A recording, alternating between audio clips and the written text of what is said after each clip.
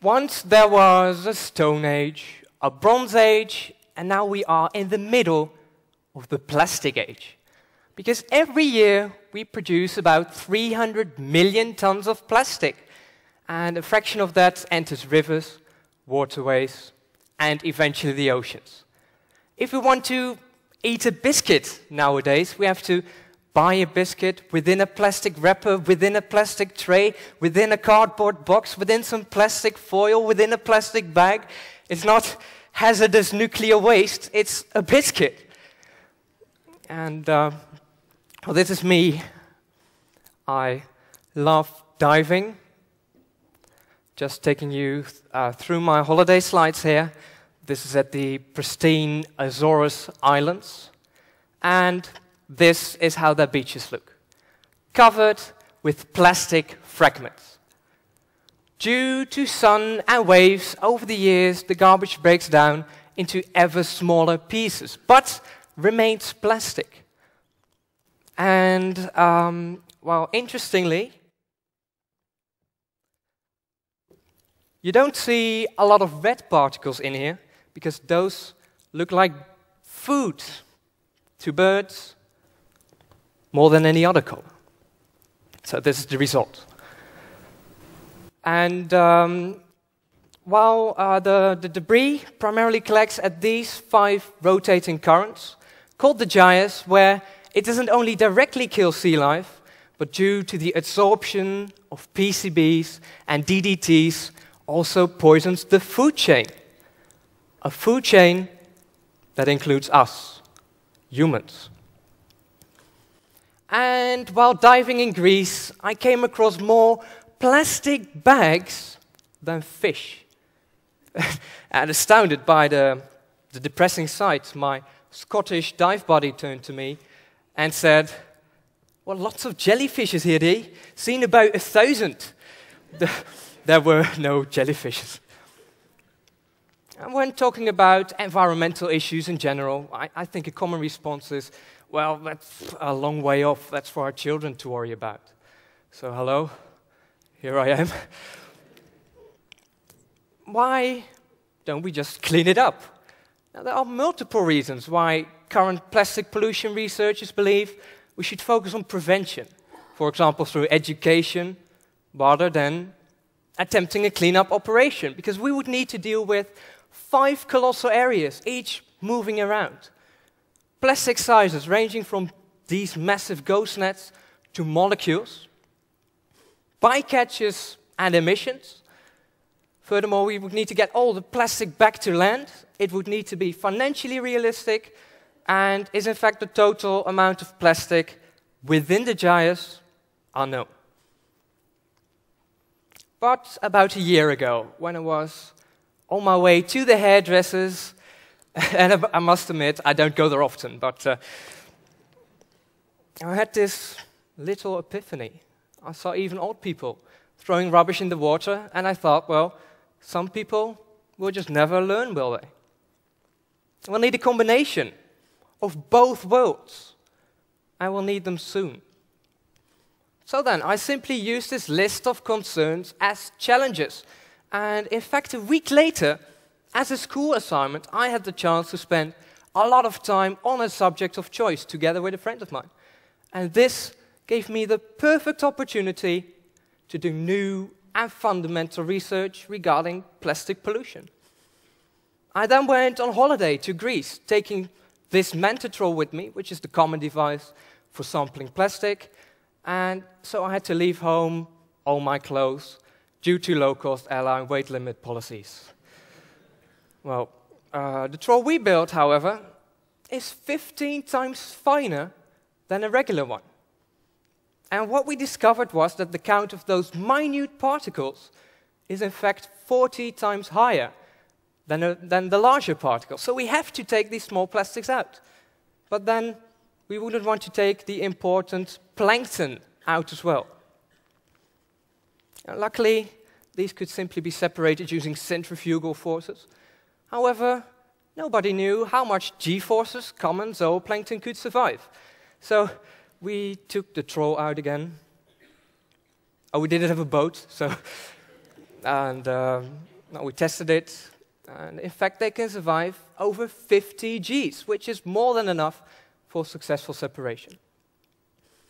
And then, in order to know up to which depth the ocean surface should be cleaned, we designed and built something that I call a multi-level troll. We basically stuck 10 trolls on top of each other. And here you can see us testing that on the North Sea. I thought it was a great day. I was the only one who didn't get sick. But then the so perfectly working troll, yeah, it broke. So, and of course, we didn't quit there.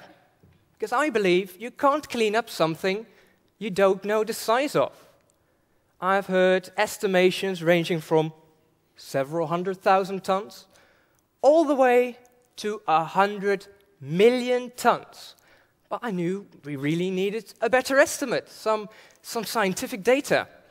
So then I simply contacted some professors from the universities Delft, Utrecht and Hawaii, who then actually helped us with determining how much plastic there is in the top layers of the gyres.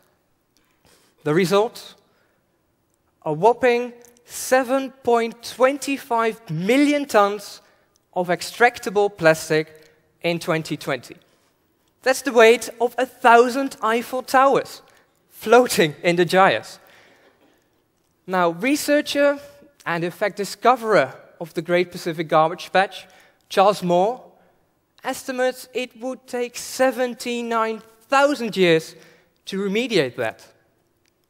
However, I believe the Great Pacific Garbage Patch can completely clean itself in just 5 years.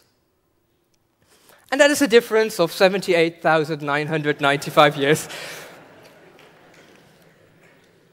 Well, of course, this is the conventional idea of extracting litter, right? So you have a vessel and a net fishing for plastic. Of course, multiple vessels could be used to cover a larger area, but by spanning booms between those vessels, suddenly a much larger area would be covered, because the essence is not to catch the debris, but divert it. Because there is no mesh size, we can even get out the smallest particles. And since all organisms can simply move under the booms, we'll be able to eliminate bycatches by 99.98%. But if we want to do something different, shouldn't we also have to think differently? For example, then, the absorption of PCBs by plastic is not such a bad thing. It's a good thing. Get all the plastics out and simultaneously remove tons and tons of persistent organic pollutants from the marine environment. But how would we minimize environmental, financial, and transportation costs then? Let's use our enemy to our advantage, okay? The oceanic currents moving around is not an obstacle. It's a solution. Why move through the oceans if the oceans can move through you? By fixing the ships to the seabed and letting the rotating currents do their work, vast amounts of funds, manpower, and emissions will be saved. The platforms will, of course, be completely self-supportive, receiving their energy from the sun, currents, and waves.